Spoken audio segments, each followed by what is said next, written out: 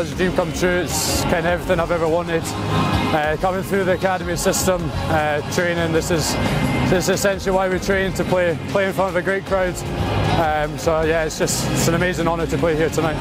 Our defence coach Kitty, he strives for minimum points on the board, and obviously Kings, I think their last 8 games they've had bonus points, whether it be close to under 7 points or 4 tries. So I think to keep Kings, especially with their back 3 to 0 tries, is phenomenal for us. So that was a work on coming into the game, and I think we achieved that. Yeah, no, obviously huge league points. Cockers was obviously pushing. It's going to be just as tough as Glasgow last weekend. We need the points. One of the important games of the season. So boys did well, and we stuck it out. So happy.